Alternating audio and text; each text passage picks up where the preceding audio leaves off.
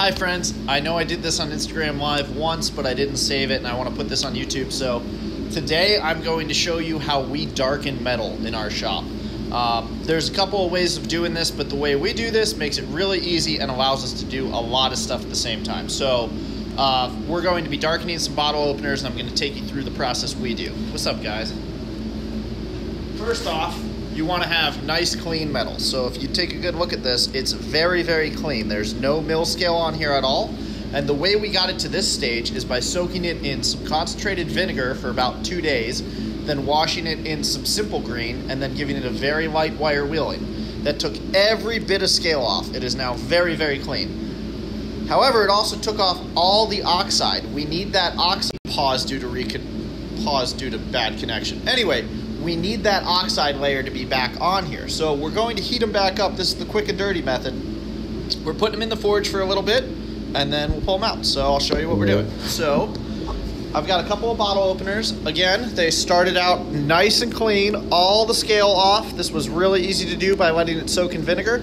And now they're in there. We want to pull them out because we want them to only be in there long enough to build up a little oxide.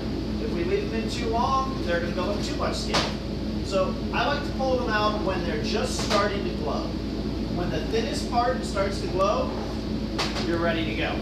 But I also want these to sit out here for a little bit. I want them to cool down. That's going to oxidize them. I don't want to put these in the oil when they're too hot.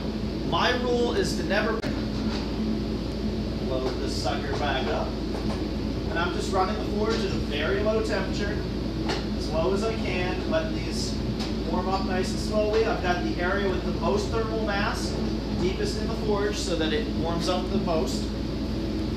And okay, so now that those are warming up and those are cooling down, what we're going to do is we're going to take these, once they stop glowing, we're going to quench them in some oil. This oil is Parks 50 quenching oil. There's other things you could use, but we're using Parks 50 quenching oil because I know it's safe to do. I just don't want them to be too hot because you'll get a big flare up, a big giant ball of fire. So we're going to put them in here just to take the heat out. So we'll put these in here for just a little bit of time, and then we move them from here into a bucket that is mixed with beeswax, turpentine, and linseed oil.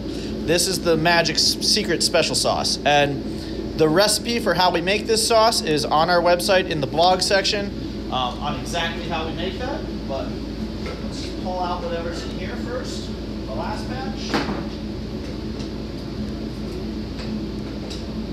So this starts out as a bit of a paste, but we put these in hot enough that they melt their way down into the paste. Let's see here. Those ones might need reheated. I left them in there too long. So we grab one of these, it's no longer glowing, into the oil. All the way in, give it some twerks. Twerk it at least 6 times. You want to back it up. You want to get low, right?